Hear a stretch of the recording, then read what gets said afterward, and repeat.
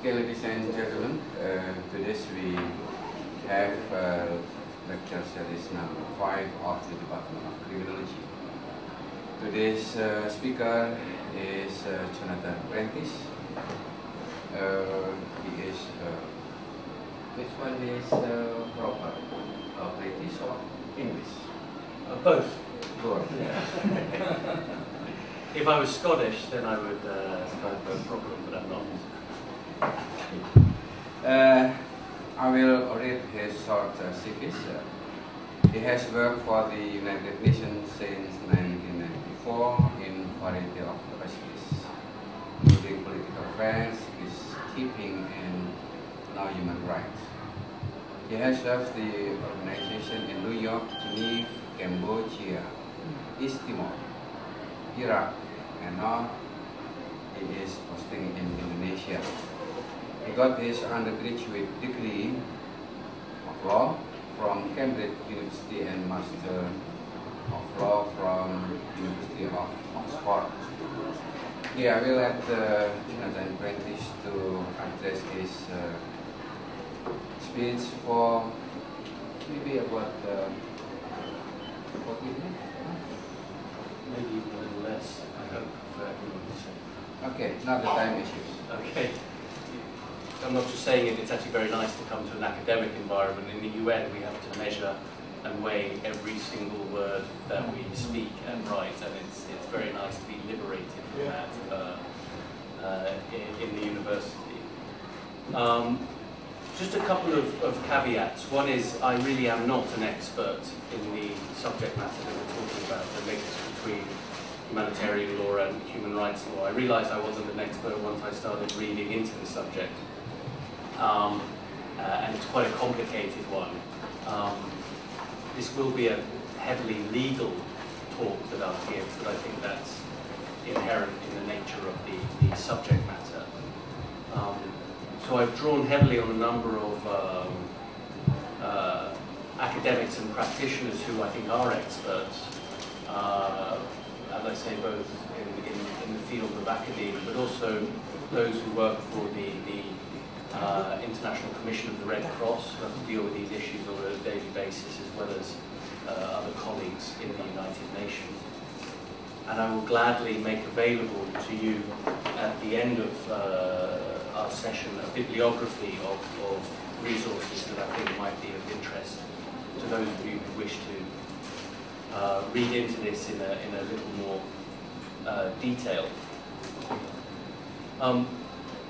But anyway, the question before us is whether it is a myth or a reality to talk about linkages between international humanitarian law and international human rights law.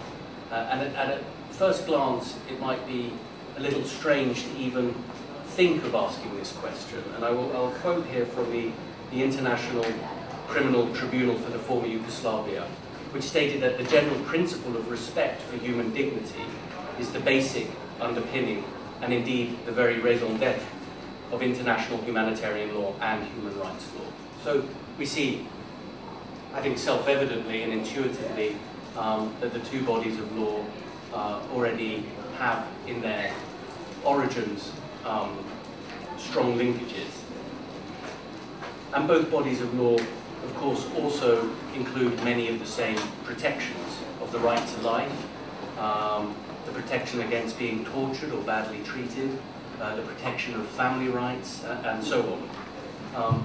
But obviously it would make for a quick talk if we left matters there and said the two bodies of law are the same and let's all go off and have a cup of coffee. And indeed, anything that has to do with lawyers is invariably more complicated than that. Whilst it's a little crude to reduce definitions to one sentence, so I'm going to try to do so here for the sake of getting this discussion going. And in essence, humanitarian law deals with the inherent rights of the individual to be protected. Human rights law deals with the inherent rights of the individual to be protected at all times against abusive state power. Humanitarian law, on the other hand, regulates the conduct of parties, both state and non-state, to an armed conflict. That's hence its old-fashioned title, The Laws of War. And let's look at some of the differences that this entails. Traditionally, the two bodies of law, as I've just said, bind different actors. Humanitarian law applies to parties to the conflict, both state and non-state.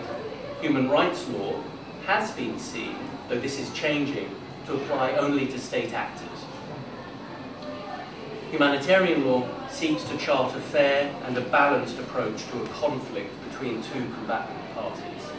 Human rights law seeks to regulate the essentially imbalanced power relations between a state and the individuals within that state. Another difference, which we'll touch on in a little while as well, is that human rights law allows for derogations in certain situations. You can suspend a law effectively. Humanitarian law obviously does not, because it by definition only applies in exceptional circumstances. Thirdly, there are procedural differences between the two bodies of law, particularly as regards individual standing and the right to a remedy. Humanitarian law does not recognise individual standing at the international level, but all major international human rights treaties have some form of individual complaints mechanism built into them. So they entertain such rights as to a remedy, to reparation, and importantly, to an investigation. So I think what we can say is that human rights law has a more sophisticated and larger machinery for the monitoring and enforcement of its norms than does international humanitarian law. As a general rule, one should look to humanitarian law as that body of law which is most refined when it comes to addressing the conduct of hostilities, because its norms are based on the assumption that military operations are ongoing